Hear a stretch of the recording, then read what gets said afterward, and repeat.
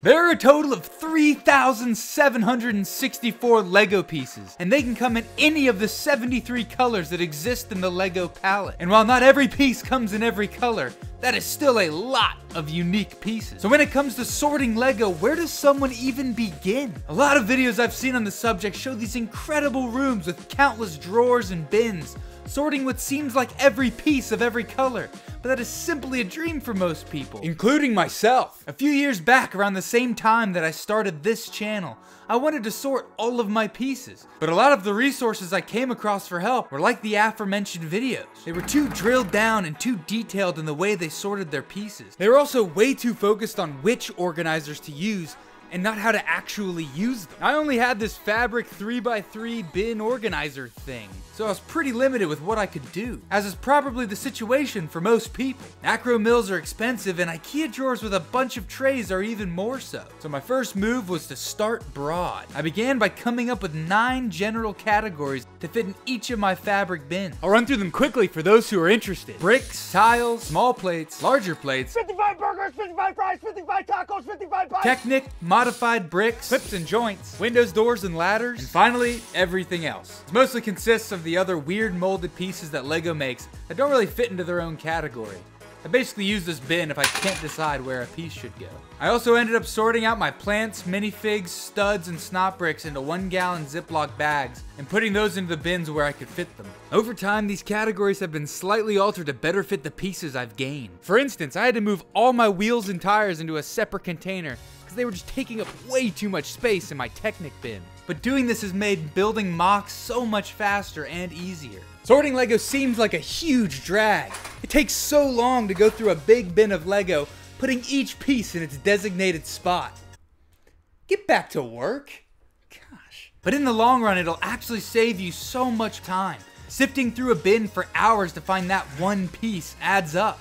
And if you just buckled down, listened to some music, and sorted your pieces, you would free yourself up to build bigger and more incredible things. Even if you only have one large bin and can't afford buying a bunch of smaller containers, sort everything into Ziploc bags. Don't get bogged down and discouraged thinking that you don't have the right sorting equipment.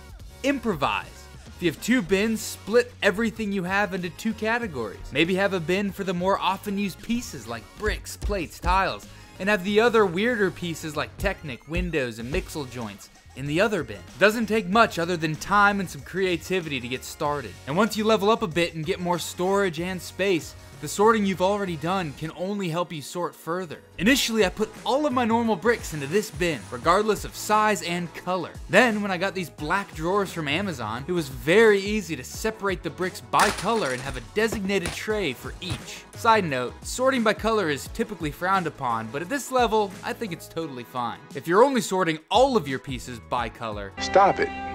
Get some help. Progressively sorting my LEGO has been fantastic. I don't have to worry about other kinds of pieces getting in the way. Not to mention being just a bin of bricks has been so helpful for building things in the past. It's a win-win. Then when I built these super neat Acro Mills inspired shelves, I could very easily split out my color sorted trays by piece, and now each brick has an organizer for each color. It's beautiful. I did the same thing with these 1x plates, 1x tiles, and some of these larger plates, following this pattern of same color horizontally and same piece vertically. But as you can see, I still use the black drawers to sort other pieces, and I've kept the fabric bins holding to those same 9 categories. Because what I typically do with a loose bin of LEGO is to first sort everything into the 9 bins, and then sort the bins individually when I have space in my trays. I would argue that if you had the perfect LEGO sorting setup, you should still have an intermediate step. Imagine having an organizer for every piece of every color, and then getting a large bin of loose LEGO and trying to sort that into those trays. It would be a nightmare. Just finding the correct organizer would take you forever. And so starting broad categorically allows you to focus on a certain section of your pieces. Basically, sorting in any capacity is good. It makes sorting into finer parts way easier down the road. So whether you have 1,000 Acro Mills organizers or just a few plastic bins, you should sort your LEGO. There's no way I could have built, say, Shipment or Last Resort if I hadn't sorted my pieces first. It would have taken way too long. Speaking of, I recently spent a lot of time sorting out these pieces for my next video game map build. Let me know down in the comments which map you think it's gonna be. And now after all that preaching, I get to sort all of this Lego. Sheesh.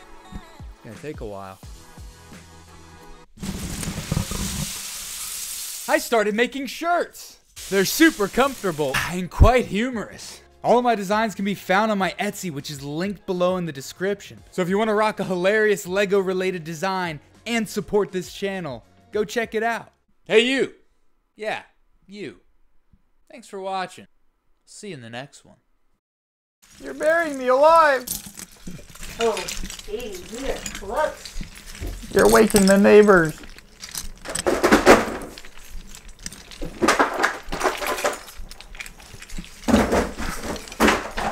Alright, one more ought to do it.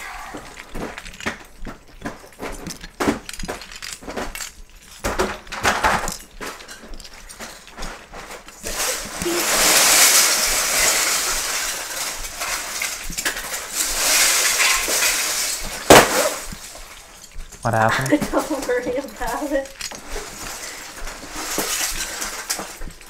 Mine's breaking the door. The whole bin? Part of it. The handle? Alright, goodbye. Goodbye, cruel world.